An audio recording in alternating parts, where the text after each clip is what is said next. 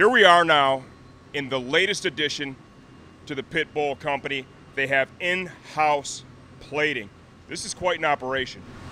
It is. It's 20 years in the making. We used to subcontract this out, but we decided bringing it in-house was the way to go. It gives us better quality and better control, quicker turnaround, just better all the way around.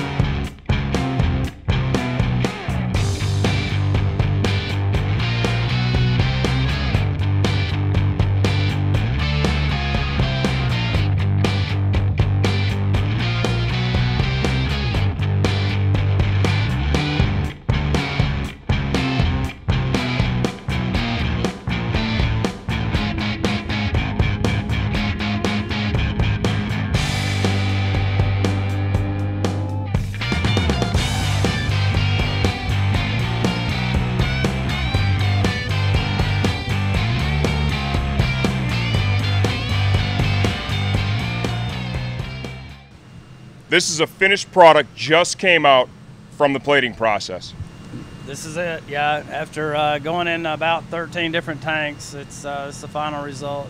The last tank is a heater that sets the chromate, gives it color and toughness. This, without a doubt, is the hallmark, I think, the signature of the Pit Bull product is that rich gold color on all the stands and the trailer restraints. You go through any paddock, any shop, that pops immediately, and you know for sure that that is a...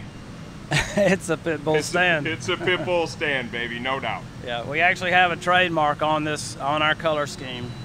So this is us. That's the world we live in today, yeah. It's because if you don't do that, what's going to happen? Everybody else is going to be making your stands in China, and they're going to be, well, spray painted gold. Yeah, we've noticed that. There's a little trend toward that, in that direction.